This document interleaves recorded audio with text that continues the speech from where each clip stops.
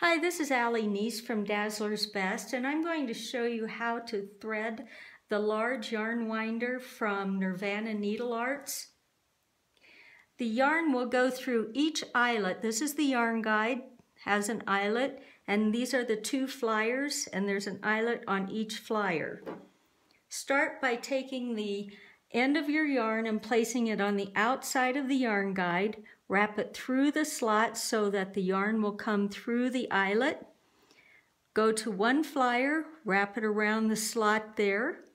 Take it over to the other flyer, wrap it around through the slot, and it's gone through now all three eyelets.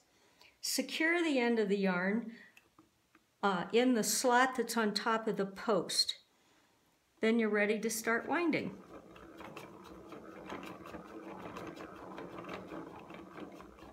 You can find this yarn winder on dazzlersbest.com, or you may find it on our Etsy store, Dazzler's Best.